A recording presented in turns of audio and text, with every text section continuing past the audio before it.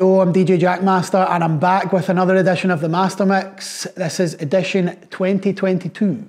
So the Mastermix is usually a yearly mix that I do every year, and I didn't actually do one for the last couple of years, probably because I was lacking a bit of inspiration because of the pandemic, wasn't doing as many shows, and that's where I usually really like to experience music, obviously is in a live environment. And I think probably as well, the pandemic for a lot of people as well, like had quite a negative impact on my mental health, and I wasn't enjoying music as much, and I just, yeah, so for those reasons I didn't want to force a mix out, because I usually like to spend a bit of time on them and like quite precious about them really, and I wasn't really feeling it, so I didn't do any.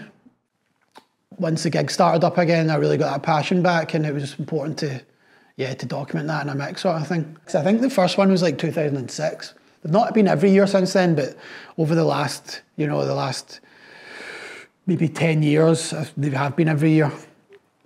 So I started them, the first one was in 2006, and that was when I was growing up, and obviously I started working in Rub-a-Dub, so there was the heavy house and techno influence from that, but I actually grew up listening to a lot of Diplo mixes, and it was his eclecticism in the way he DJ'd, especially in his Fabric mix, which I loved, that, taught me that, it doesn't have to be straight dance music all the time, you can flip in bits of disco, you can flip in bits of like old 80s stuff and that, R&B, hip hop. So the mix even starts with like Mariah Carey, and then, later on there's like tunes from like Umek and, Luke Slater and like harder techno stuff, like, and then there's hip hoppy stuff from Hudson Walk, there's Nelly Furtado in it as well, so I'm keeping up that eclecticism of like my older mixes, but mixing in with house and techno and having a bit of fun, With the master mixes, I try and capture like a snapshot of my DJing when I feel kind of creatively free, and I feel like free to express myself anyway.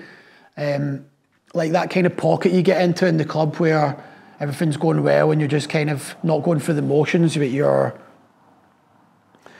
instinctively taking risks and selecting stuff that you maybe sometimes wouldn't, when you're in your best mode sort of thing.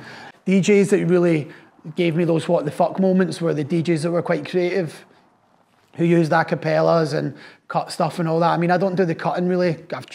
Trust me, I've tried, but I'm not good at it. But like the way Diplo DJ'd, so when I was growing up, like listening to his Fabric mix, and I was mostly just DJing house and techno at that time, listening to his mixes, and he would mix like Inner City with a Baltimore track, or like a 3-6 Mafia tune over the top, just things like that really were like, wow, I can play all the stuff that I want to play in amongst each other, because at that time, personally, I hadn't experienced that, so I didn't think it was a thing, I didn't think that I was creatively able to do that, and then it kind of opened my eyes to a lot of that. I mean, grew up listening to and DJing alongside Detroit DJ called Claude Young, who was an incredibly creative DJ, and he used to do these all-night parties in Glasgow where he would go from like everything from soul and funk through to tough Detroit techno, do you know what I mean? So they were the kind of influences that I had, and they gave me the sort of like, the what the fuck moments in the club where you just be like, wow, like sort of epiphany moments.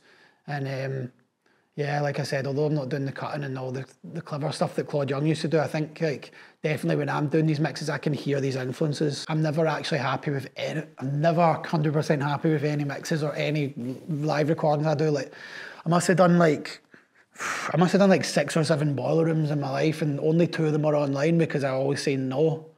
When people record me, I'm never happy enough with it, so I always say no. So I'm not completely happy, but I'm proud of all the master mixes I've done, man. I think like, I mean, if it's most reductive, you are just playing music by other people, so you really have to give a lot of respect to the people, most of the respect to the people whose music I'm using, do you know what I mean? But I think there's been some good moments throughout these mixes, which I'm happy with. Sometimes you walk in a shop or something and they're playing your mix. It's quite nice. Yo, I'm DJ Jackmaster, and I'm back with another edition of the Mastermix. This is Mastermix 2022.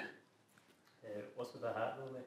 What's with that? Oh, well, last time you filmed me, I looked so bald, so I thought I'd cover it up, man.